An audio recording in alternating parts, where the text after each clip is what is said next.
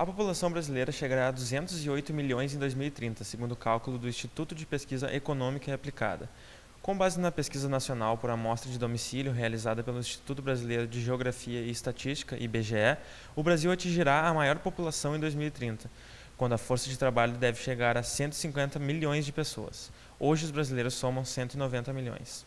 Nos anos seguintes, é esperada uma queda progressiva do número de brasileiros, que somarão 205,6 milhões em 2040.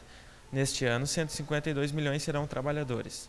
A pesquisadora Ana Amélia Camarano explica que o resultado reflete o envelhecimento da população e a taxa de fecundidade nas últimas décadas. Em 1950, a taxa era de 6,2 filhos. Hoje, o número de filhos por mulher é de 1,7. Segundo ela, a fecundidade deve cair entre as mulheres pobres das regiões Norte e Nordeste, onde o número de filhos atualmente está em torno de 2 por mulher.